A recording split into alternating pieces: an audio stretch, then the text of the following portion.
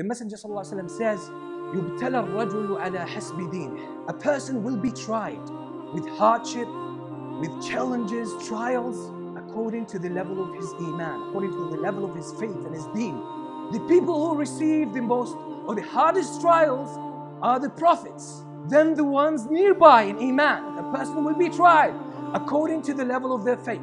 For Allah subhanahu wa ta'ala loves the prophets most and the righteous ones most.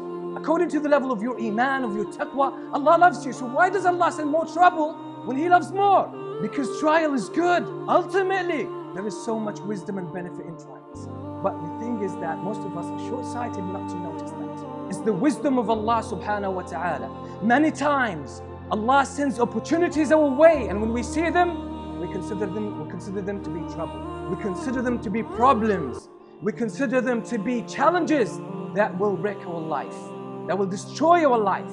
But in reality, these are gifts from Allah subhanahu wa ta'ala. Consider the life of the Prophet ﷺ himself. In Mecca, 13 years he's calling the people to Islam, saying to them, I am showing you the way, guiding you to the way leading to eternal happiness, to the pleasure of Allah, to paradise.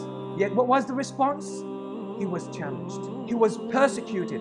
His companions were tortured, were killed in front of his eyes. He didn't do it. What was the outcome? The best nation ever brought forth to mankind. History was written with actions of the companions of the Prophet ﷺ who went through these very trials. The Prophet ﷺ says, خَيْرُ النَّاسِ قَرْنِي. The best of humanity, the best of people ever are my generation.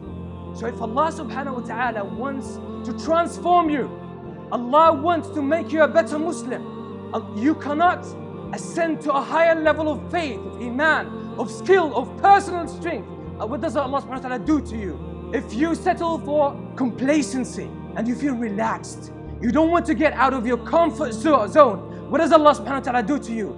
He sends trials your way. Why? To transform you, so that you become a better person. فَإِنَّ مَعَ الْعُسْرِ يُسْرًا. إِنَّ مَعَ الْعُسْرِ يُسْرًا. Indeed, with every hardship, there is ease. That's the ease. But when we are in the trial, what happens? Our intellect, our understanding contracts. We start to question the wisdom of Allah subhanahu wa ta'ala. But bear in mind, whenever a trouble comes your way, consider that to be a gift from Allah subhanahu wa ta'ala, and you have been unable to grow up to a higher level, and Allah has given you the opportunity now. But by the way, if you don't maintain this mentality or this outlook on trial, what will happen? The trial will turn out to be punishment, and you will miss all the advantages of that. Who says that? The Prophet ﷺ. Allah subhanahu wa ta'ala says, and listen to this beautiful statement. He says, أَنَا عِنْدَ ظَنِّ عَبْدِي بِي فَلْيَظُنَّ عَبْدِي بِي مَا شَاءَ.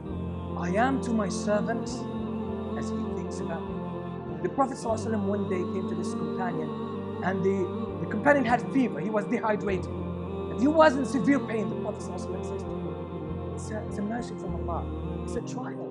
So be patient. The Prophet ﷺ is trying to teach him the same wisdom. The man says, no, it's health.